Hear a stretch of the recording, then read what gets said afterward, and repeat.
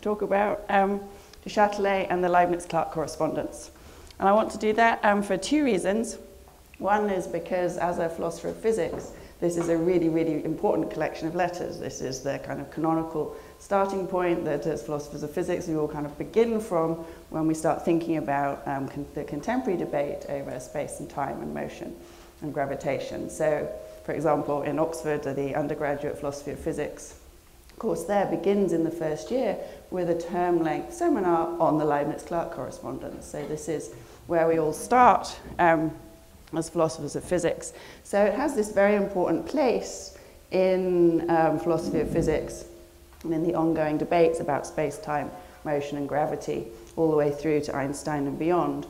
And so thinking about Du Châtelet, how she responds to the issues that she sees in the Leibniz-Clarke Correspondence is something that is one way of kind of thinking about her place and her importance for debates that are already of interest and already kind of where we have a narrative.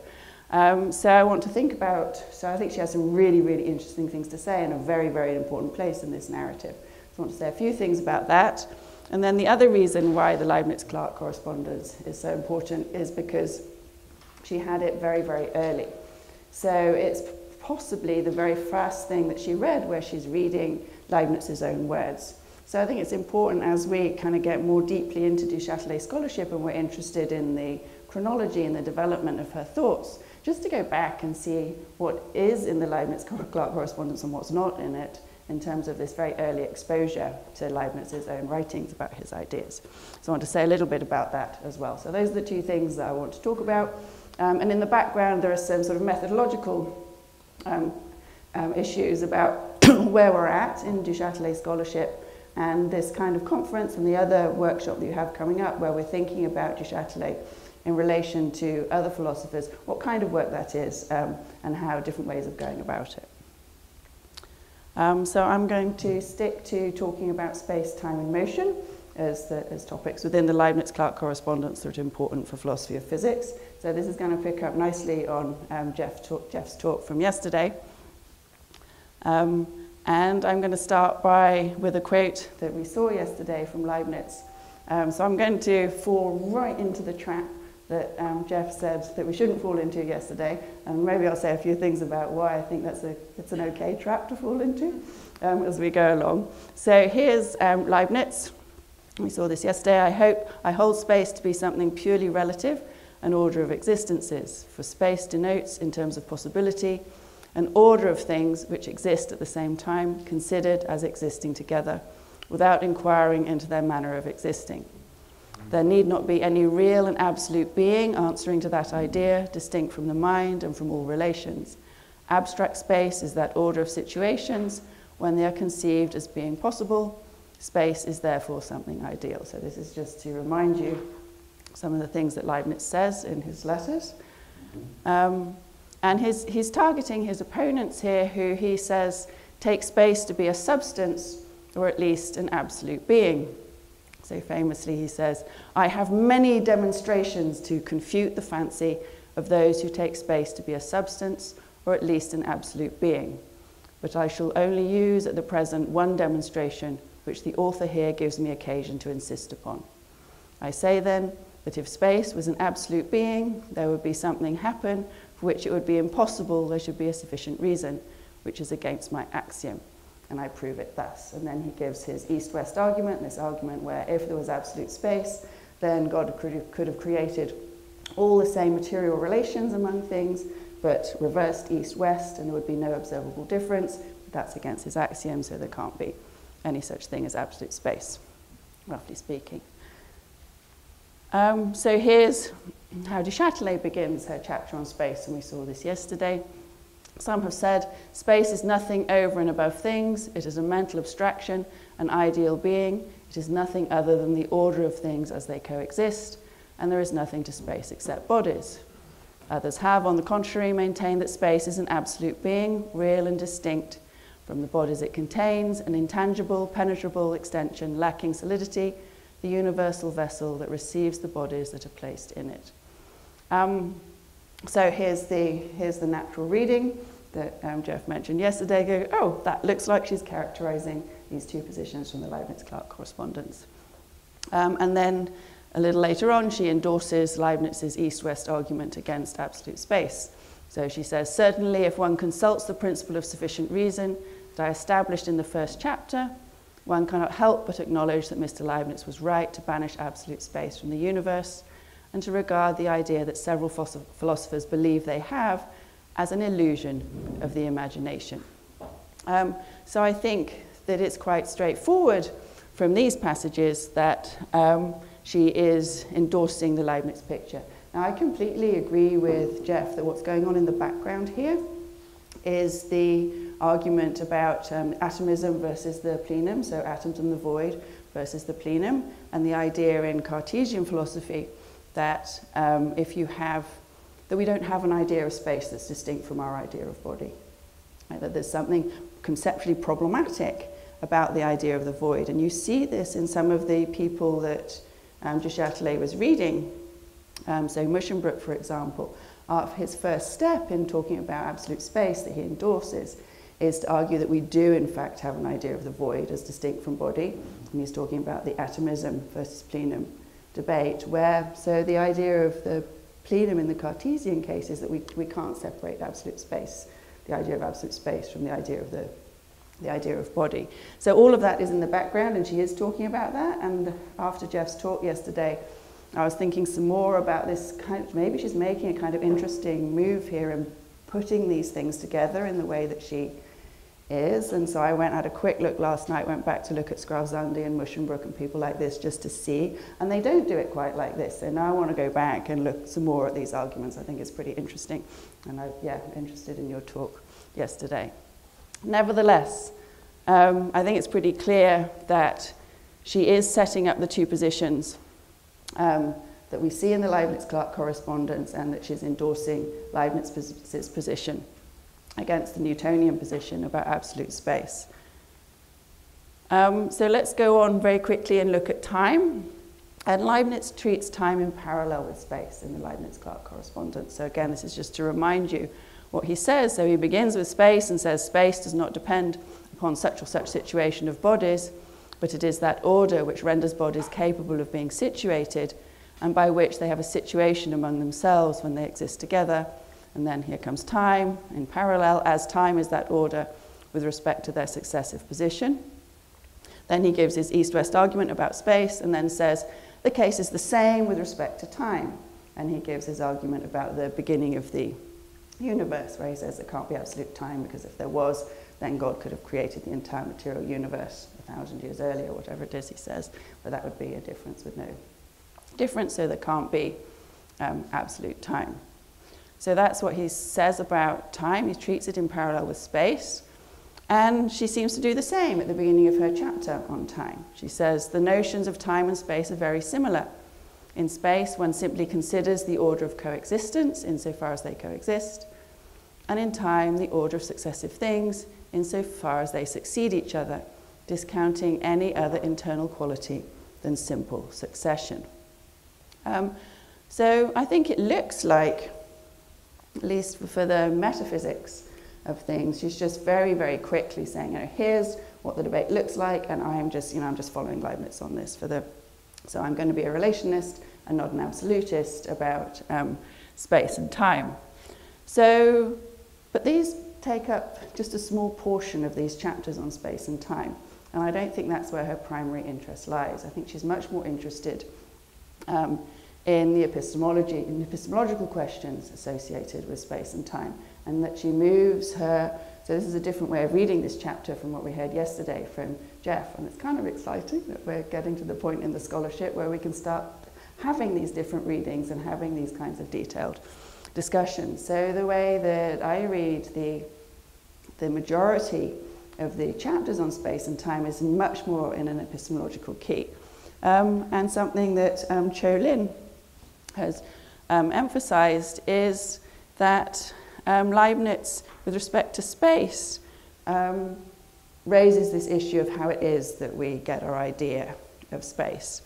And this is an issue that Du Châtelet would have been familiar with from Locke. It also occurs in Muschenbroek, as I realized last night when I was going back to look at him after Jeff's talk. This, how is it that we get our idea of space? How do we form our notion of space? So I want to just remind you about what Leibniz has to say about that, and then look at briefly at what Du Châtelet has to say. And I won't say very much about that. Jeff talked about it yesterday. Cho Lin has a paper on this. I want to spend a little bit more on time, because spend more time on the topic of time, because less has been said about that so far. So here is what Leibniz says about this issue of how we form the notion of space. He says, I will here show how men come to form to themselves the notion of space. They consider that many things exist at once, and they observe in them a certain order of coexistence, according to which the relation of one thing to another is more or less simple. This order is their situation or distance.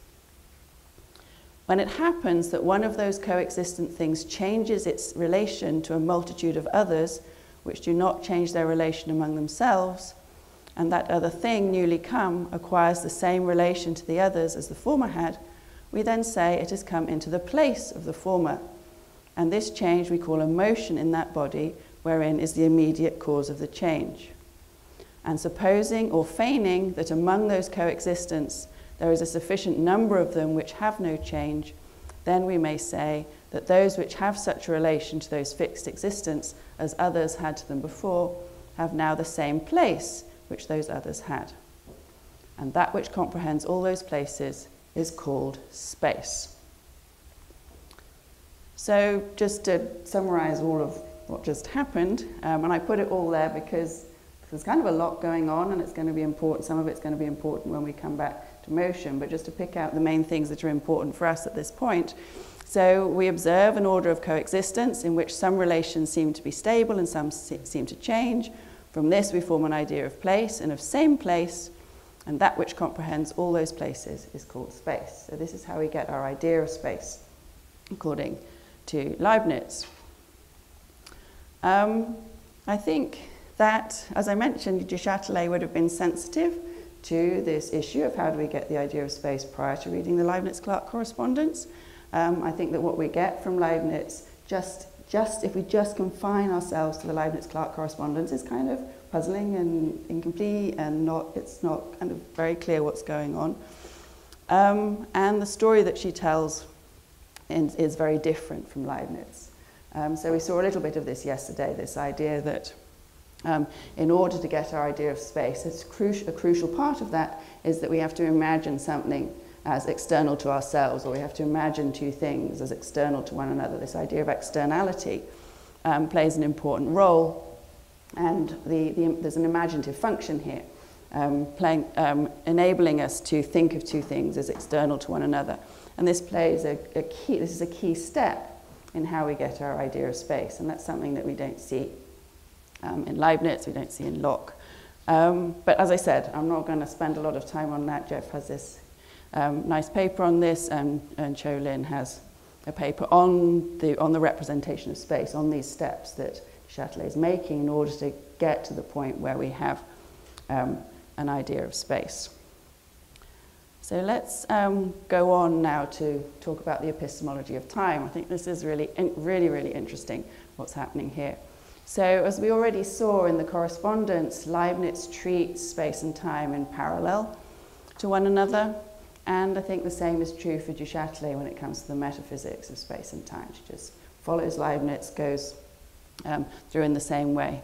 But I think it's not true for the epistemology. There are some asymmetries here that I think are interesting, and that Du Châtelet brings out in her discussion of time. And this is something that there's just no hint of in the Leibniz-Clarke Correspondence. So this is one place where it's very clear that what she's doing is taking some issues that are present in the Leibniz-Clarke Correspondence and moving the discussion forward in a particularly interesting way. So let me start first with the parallel that there is between space and time and that's present in Du Châtelet. So both space and time, each of them provide a kind of structural unity to the multiplicity of beings as we experience them. So here's what she says about space. She says, since we represent to ourselves in extension several things that exist external to one another and are one through their union, all extension has parts that exist external to one another and are one. and we represent to ourselves parts both diverse and unified. And once we represent to ourselves parts both diverse and unified, we have the idea of an extended being. So we get this unity of the multiplicity that Jeff was talking about yesterday, and I think we can think of that as a kind of structural unity.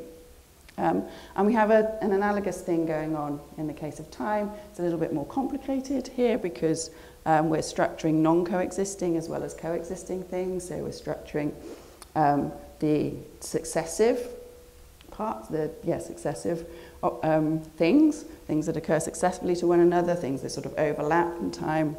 She has this nice passage about this, and here's a small quote from that that ends up by saying, our idea of time arises insofar as one gathers together these diverse existences that have successive existence as well as existence at the same time, and considers them as making one. So there's a parallel here between space and time, but then we get some asymmetries. So as we noted just a moment ago, the idea of space depends on the representation of externality, of thinking of one thing as external to me or two things as external to one another. And the idea of time doesn't. And I think we see this in Locke as well. So she says we would have a notion of time even if nothing other than our soul existed. She states very clearly that we don't get our idea of time from our experience of the motion of bodies external to us, and that so long as there's a succession of ideas, we can get our idea of time. So this is an asymmetry that, as I just mentioned, I think is also present in Locke, and here it is in Du Châtelet too, where the notion of space involves this idea of externality, of something outside of us, whereas the notion of time doesn't. It's just sufficient that we just have our own, the flow of ideas in our own minds for us to get the idea of time. So that's kind of around. It's not novel with her, but it's present in her. And I think she does something really interesting with it, because I think we have good reason to think that she sees the importance of this for some interesting stuff that's going on in the Principia, in Newton's Principia. So suppose that we think of spatiality as requiring this sort of externality as part of the origin of the idea, but temporality as being internal. Then this gives us a second asymmetry, and it's something that Du Châtelet is explicit about. She argues that in experiencing the succession of our ideas, each of us has our own time, one that cannot be directly compared with anyone else's. So now this gives us a problem that she doesn't think that we have with respect to space. So in our communal activities, whether we're just talking about ordinary life or, importantly for Du Châtelet, talking about doing physics, this requires us to have a shared measure of time. And she says that this means that we've been obliged to take the measurements of time outside of ourselves. So, for example, we use the daily motion of the sun around the Earth as a clock. But, and here's a problem, there is not and cannot be a very accurate measurement of time, for one cannot apply a part of time to itself to measure it, as one measures extensions by pieds and toises, which are, I don't know if I pronounced that right, inches and feet, which are themselves portions of extension. Each has his own measurement of time in the quickness or slowness with which his ideas succeed each other. So the upshot of this is that the measurement of time poses some special challenges that are not present in the measurement of space. So in the measurement of space, the thought is, look, I can just, have these rulers, and we all have those in common. This is something that the measure is external to us, space is external to us, it's communal in some way. Whereas in the case of time, we have a different issue. So time is something that is individual to me, and then we have to have these external measures, and in setting these up, there can be a mismatch between our measures of time and time itself, if you like. And this is an issue that we also see in the Principia. I'm going to go in the right direction. So in the scholium to the definitions of the Principia, we see there the same thing, that the measurement of time, of space is unproblematic, but Newton's very clear that the measurement of time that there can be a gap between absolute time, so that this is in the way that he sets things up, between absolute time and our measures of absolute time, and he explains why that is. So there's this asymmetry between space and time and the measures of space and time that's already present in the Principia. So I think in this, the quotes that I had from Leibniz in his fifth letter, also in this epistemological asymmetry that's present in Locke that she would have been aware of, from the reading of the Principia, the access to that she had, there's this really interesting kind of conflux of issues about space and time, the epistemology of space and time, the measurement practices for space and time that are not clear. They're lurking there, and as far as I can tell, she's the first person to begin to sort of tease these apart and make them explicit, and that makes her extraordinarily important and interesting for the kind of trajectory of these issues. These are things that didn't get sorted out until the late 19th, early 20th century, in terms of restoring some kind of symmetry and understanding that this asymmetry is a mistake. But she's the first to kind of really begin to pull those apart. So I find this enormously kind of interesting. So that was space and time. I said I was going to talk about motion as well. So I'm going to move on swiftly, having put that in front of you about time, move on to talk about motion. So given what I take to be Du Châtelet's swift endorsement of relationalism about space and time, we might expect her to do the same with motion and just swiftly endorse a relational account of motion. But here things are not so straightforward.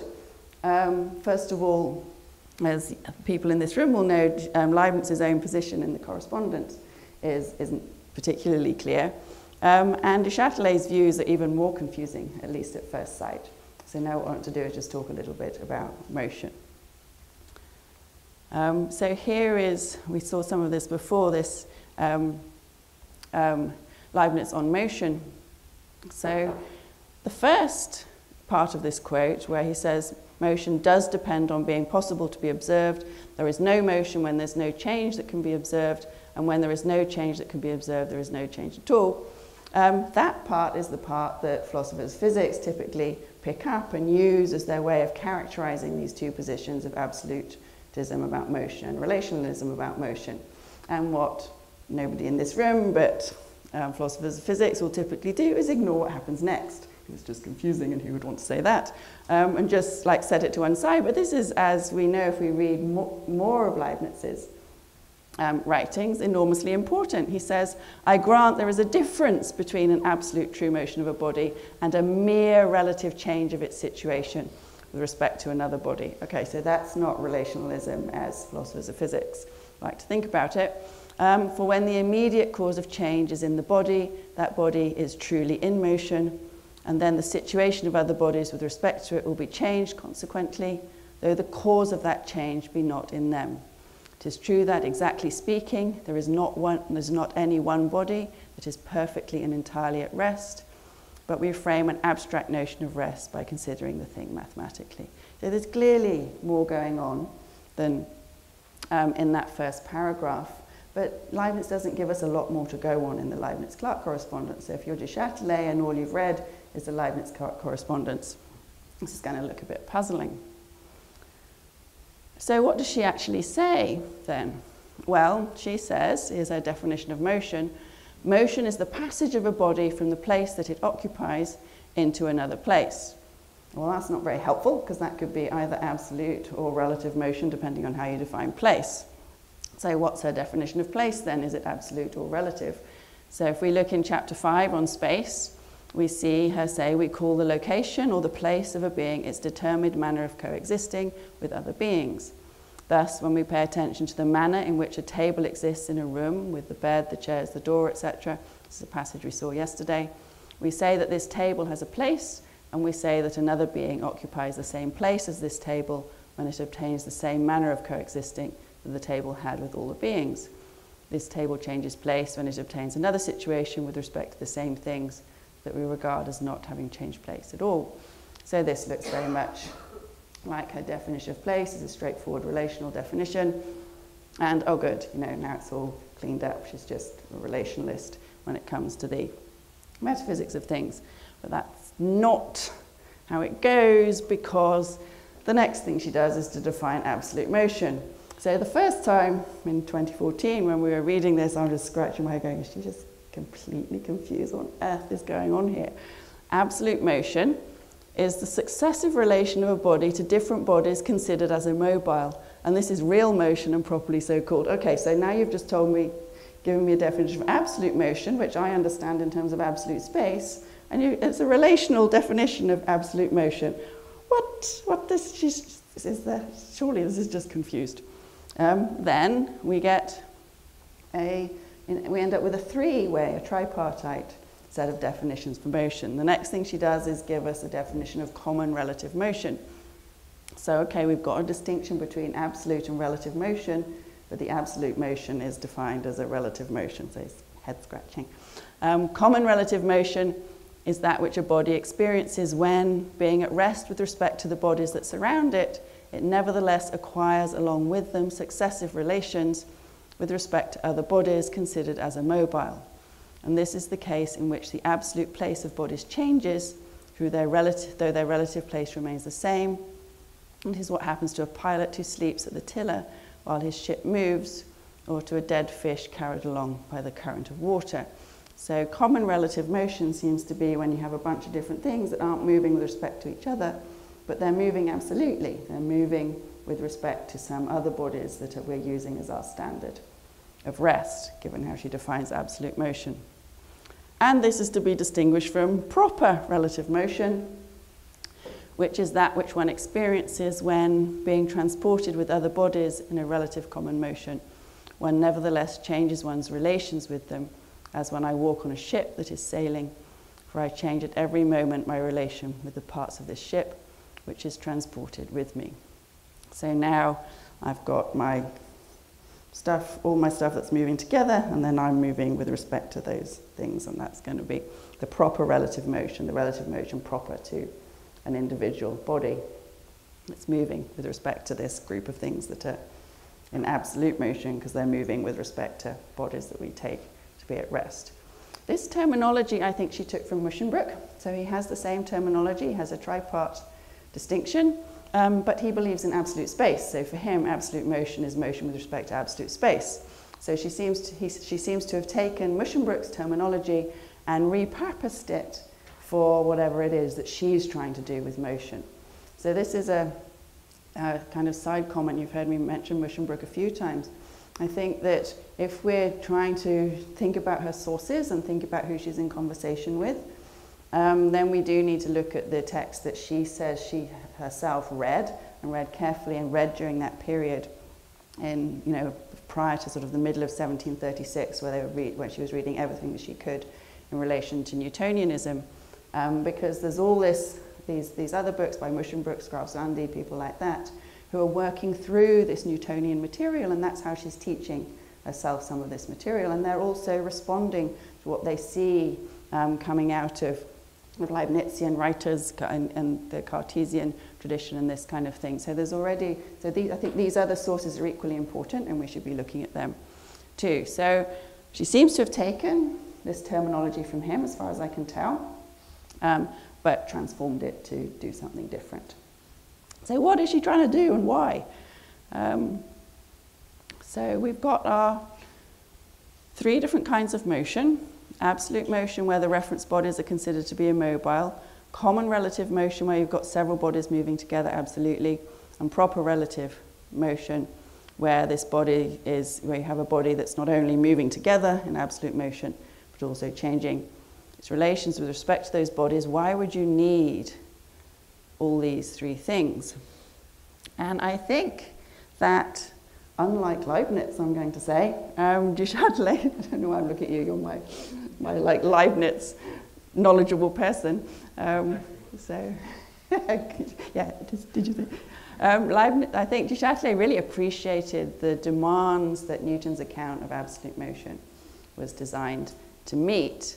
And I think we can divide that challenge into three. So there's the sort of ontic challenge, that we need to have a distinction, that we're looking for a distinction between the true motions and the apparent motions. So we're engaged in this common project of trying to identify what the true motions of the bodies are, whether it's the Earth that's moving around the sun or whether it's the sun that's in motion. We're trying to determine the true motions and distinguish them from the appearances, from the apparent relative motions. That's the common project. And what resources are we going to need in our metaphysics or in our ontology in order to make that distinction? So that's one thing. And I think that Du Châtelet just sort of follows Leibniz kind of quickly, and she's not particularly, that's not where she thinks the issues really are, like where the problems are that she's interested in dealing with. I think she also sees that there's a conceptual challenge here, that there's a challenge of constructing a concept of motion that's adequate for the purposes of a theory of bodies in motion. So she sees that what Newton is looking for and what he's providing us with is a concept of motion that adequately relates when a body is in motion or undergoing changes of motion to the presence or absence of forces, ties these different concepts together and ties them to empirically accessible motions and forces in ways that allow us to develop a theory. So she's understanding that we need an adequate concept of motion for the purposes of this kind of project. And she's also aware of the epistemic challenge of, okay, well, how are we going to find out what the true motions are? What kinds of resources do we have available to us, including the observations of the apparent motions? How can we find out what the true motions are? And one of the things that we get from Newton is, look, you've got to get the concept set up right. You've got to get the conceptual challenge met in the right way in order to make the epistemic problem tractable. We have to get our relationships between the presence and absence of forces and the kinds of motions and changes in motions that bodies undergo. We have to get those relationships set up right in order for the epistemic challenge to be something we can meet. And that's something that Newton wrestled with for a long time in the process that leads up to the Principia, where he solves this problem and is able to determine the true system of the world, able to determine the true motions of the planets, for example. So I think she's sensitive to all of this, and she's sensitive to the epistemic problem that Newton leaves,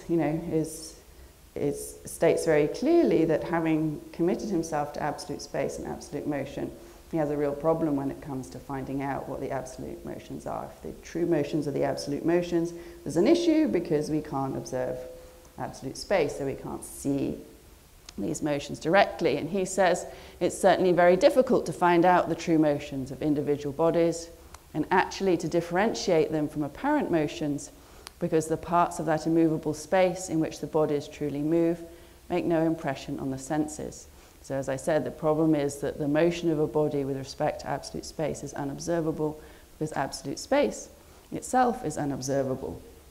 So I've got these, he's claiming that he's got things set up in such a way that we can get access to the true motions, but there's this issue that we might not be able to get all the way there. So what's Du Châtelet's response? And this comes from work with Cho-Lin, all this stuff about motion, Du Châtelet on motion comes from that paper. And this is the key passage, I think, in Du Châtelet. She says, "We perceive that a being has changed location when its distance from other beings, which are immobile, at least for us, is changed. Thus, we made the catalogues of fixed stars in order to know whether a star changes location, because we regard the others as fixed, and indeed they effectively are relative to us." So what is absolute motion? For her, she said that it's motion with respect to bodies that we consider to be immobile.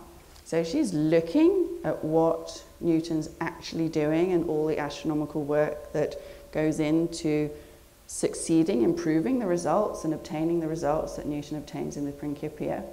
And all of that depends on these observations that are made with respect to the background of the fixed stars, so the constellations that stay in the same fixed relation with respect to one another as they move across the sky. That's the map of the fixed stars relative to which we plot the motions of the wandering stars, of the planets.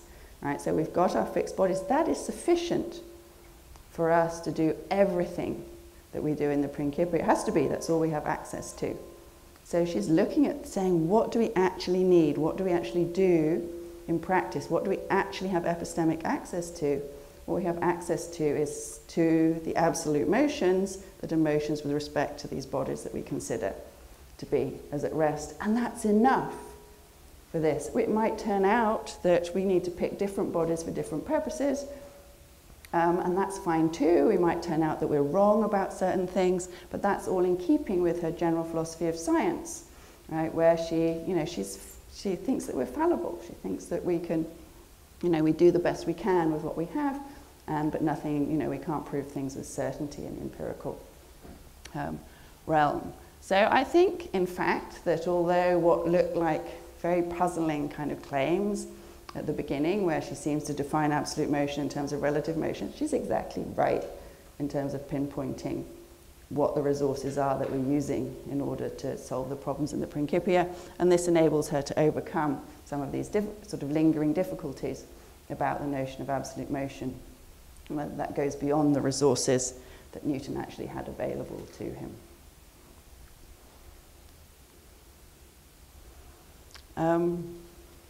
So again, I think this is, a hugely kind of important step in thinking about, in the aftermath of the Principia, and in thinking about how philosophy of physics that moves forward in the mid-18th century.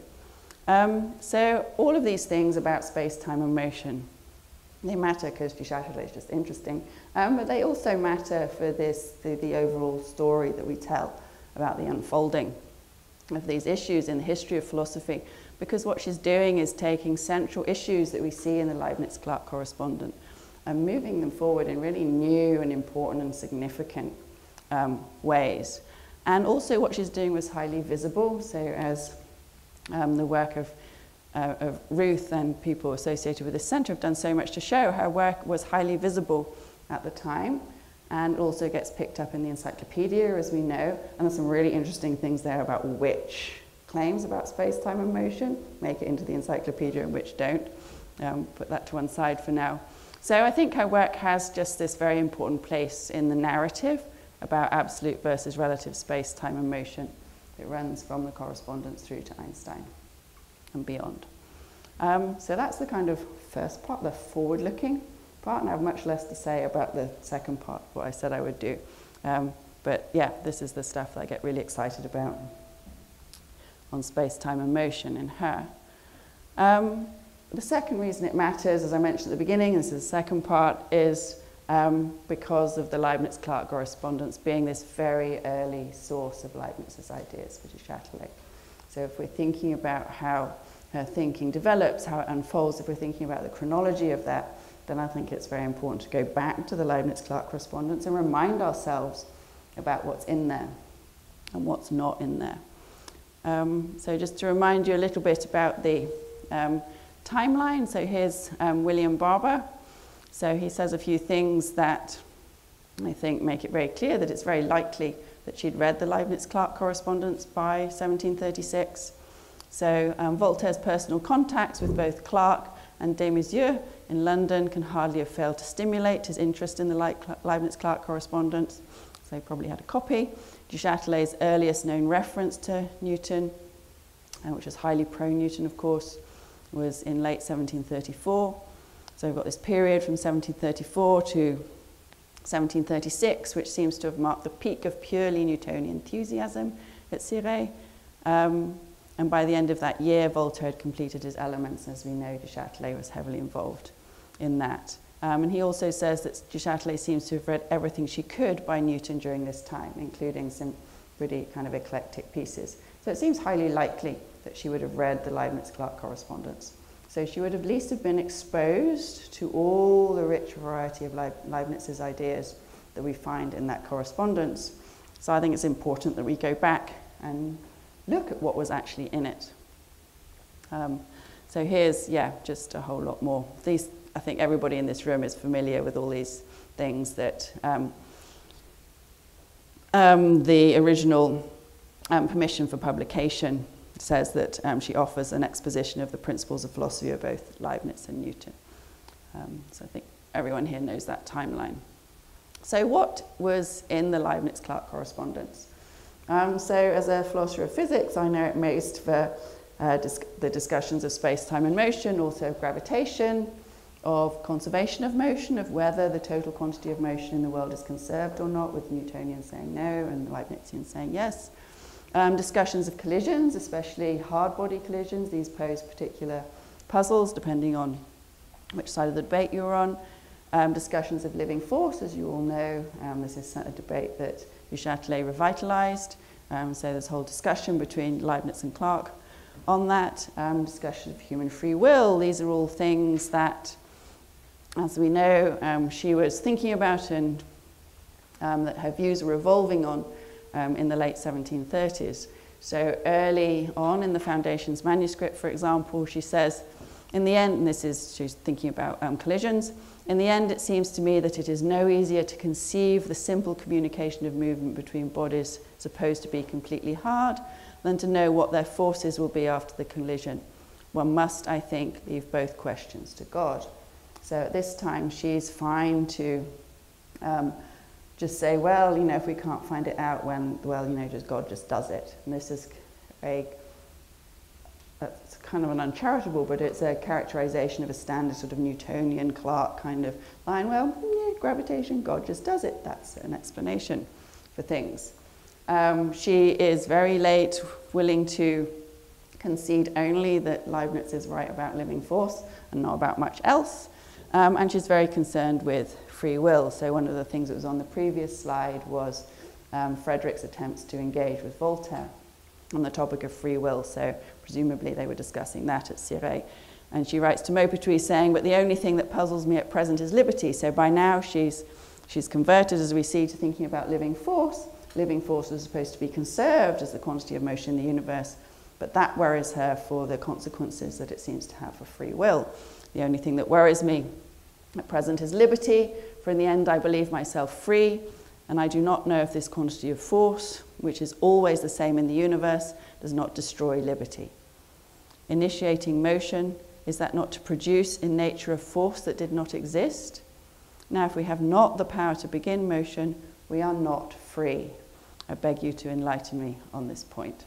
So she's worrying about these issues when we see her views, how her thoughts, you know, what we would think about as being in terms of physics, so living force, all that kind of stuff, directly impacting these concerns, these discussions on free will. They're all closely interrelated for her. And these are issues that are already present in the Leibniz-Clarke Correspondence. Also discussions about God's relationship to his creation, and discussions about how we should reason, what's the proper way to reason about all these things. So, as everyone in here knows, Leibniz uses the principle of contradiction, PSR, the principle of identity of indiscernibles in the Leibniz-Clarke Correspondence, and there's this discussion between Leibniz and Clarke about whether or not appeal to God's will counts as a sufficient reason. Here are some passages on that topic. So Leibniz says, he introduces PSR in this way. He says, in order to proceed from mathematics to philosophy, so we need another principle beyond the principle of contradiction, as I have observed in my theodicy. I don't know if anyone in here knows whether Du Châtelet would have had access to the theodicy and when. That's a question I'd be interested to know. I mean the principle of sufficient reason, viz. That nothing happens without a reason why it should be so rather than otherwise. And therefore Archimedes, being to proceed from mathematics to natural philosophy, in his book on equilibrium, was obliged to make use of a particular case of the great principle of sufficient reason. And this is how he introduces PSR. This is the first instance we get of it. He takes it for granted that if there be a balance in which everything is alike on both sides, and if equal weights are hung on the two ends of that balance, the whole will be at rest. 'Tis because no reason can be given why one side should weigh down rather than the other. And then famously Clarke responds by saying, "'Tis very true that nothing is without a sufficient reason why it is, and why it is thus rather than otherwise, but this sufficient reason is ofttimes no other than the mere will of God." So they're just kind of talking past each other, and as we know, as we saw, Du Châtelet, she thinks that's fine in the sort of 1737, 1738, but later, obviously, by the time we get the published version of the Foundations, she's changed her mind about that. She thinks that won't do as a way of reasoning in, at least in natural philosophy anyway. There is another place, this is a kind of a side thing, but this looks like another place where she's just sort of following Leibniz in talking about PSR, because we get the same sort of passage. Archimedes, in passing from geometry to mechanics, recognized the need for sufficient reason for wanting to demonstrate that a pair of scales with arms of equal length, the same thing about the balance. And then she says, Monsieur Leibniz, who was very attentive to the sources of our reasoning, took this principle, developed it, and was the first who stated it clearly and introduced it into the sciences. It must be acknowledged that one could not have rendered the sciences a greater service, for the source of the majority of false reasoning is forgetting sufficient reason. So it looks like, one might think if one just picked up this passage, oh, she's doing, a similar thing where she's just following Leibniz in this. But in this case, that would be a mistake, because this passage about Archimedes comes very far into her discussion about PSR. The way that she introduces PSR is different from how Leibniz introduces it, and her discussion, motivation, justification for it comes prior to this passage, and then she says, oh, and also Leibniz. And I think that's an important thing to pay attention to. So when we're doing what I did at the beginning and going, oh, look, very similar, Leibniz-Clarke Correspondence, what Leibniz says, what Du Châtelet says, we have to pay attention to where in her argument those are being placed, because it may be doing something very different for her compared to what it was doing for Leibniz. So that's just a note about method, I guess. So other things that come up in the Leibniz-Clarke Correspondence: pre-established harmony, simple beings. These are already there and being talked about. So he talks about the beautiful pre-established art order. He says, the word pre-established harmony is a term of art, I confess, but 'tis not a term that explains nothing, since it is made out very intelligibly. He explains what he means by it. He talks about simple substances, true monads. He says, for God needs only to make a simple substance become once, and from the beginning, a representation of the universe according to its point of view, since from thence alone it follows that it will be so perpetually, and that all simple substances will always have a harmony among themselves, because they always represent the same universe. So we've got simples, monads, we've got pre-established harmony, we've got, from there he goes on from that to a discussion of free will. So all of this is really just to, I have nothing significant to say about any of these topics, except to say, if we're going to do this, we should really go back and look at everything that's in the Leibniz-Clarke Correspondence. There was a lot she was already aware of that she could draw on, and I'm going to try and wrap this up very quickly. Also something that Sarah Hutton in her paper on Du Châtelet and the Leibniz-Clarke Correspondence reminds us is that what's she referring to in this? She's probably referring to this collection by Des Maizières, who I mentioned earlier. So the Leibniz-Clarke Correspondence, those letters are collected in these 2 volumes. There's a lot more in at least volume 1, which is presumably what she had, and there's a second volume with a whole bunch of stuff in. So if she was familiar with the Leibniz-Clarke Correspondence, and if so, if that familiarity came through this, then we need to look at what else is in volume 1. And we should also wonder about whether she had volume 2 and think about what's in that. And volume 1, at the very least, has a really long preface which talks about space and time, sets things up as this dichotomy in the way that she does. It talks a lot about the calculus dispute, it talks about pre-established harmony, talks about free will, talks about all these other issues, and presumably she, I think we could think that she probably at least looked at the preface if she had these letters. So again, more materials that we ought to look at if we're going to do this chronology. So let me finish by saying I think it's a good time for us to be reflecting on the methods that we're using when we're having these really nice workshops that Ruth and the Centre are organising, where we're looking at Du Châtelet in relation to other philosophers. Because there are different ways of doing this, and it would be good if, I'm not saying there's only one right way, but it would be good if we could be more explicit about the methods that we're using. So if we just look back over the recent decades, we've seen one method was to say, oh, what she's doing is doing translation. Let's have a good look and see whether her translations are any good or not. We know that that's right, that that's not the right way of doing it. And one reason to think that's not the right way of doing it is just to look at everything else that she does, other than just translate passages. I don't think I need to dwell on that. A second thing that there is in recent decades is to think about, well, what her text is in the foundations. It's an integration of different sources. That's better, but it also leads to the kinds of errors of where we say she's misunderstood the stuff on motion. She's misunderstood the sources she was trying to integrate. For example, in this case on motion, where it just looks puzzling to start with, and then you look at the possible source and she seems to have just misunderstood what absolute motion is. Then you just miss all these new and interesting things that she's doing. So I think we've all moved beyond that to be thinking about Du Châtelet as having her own philosophical project, and to be trying to treat her work sort of on its own terms as her project. And then it's good, of course, to look at what she had access to, but it's a much more difficult challenge than just picking up passages as the first two kind of methods allow you to do, because you've really got to have your sort of your own understanding of what you take her to be doing in her overall project, because what a particular passage means, of course, depends on the use that she's making of it. We can't understand what a passage means in isolation from the overall project. So we are taking on a lot more work. It's a lot harder, but I think it's the right thing to do, and I think that's a lot of what's going on in the work of people in this workshop, so I applaud you for doing the harder work, because I think it's worth it. That's it. Thank you.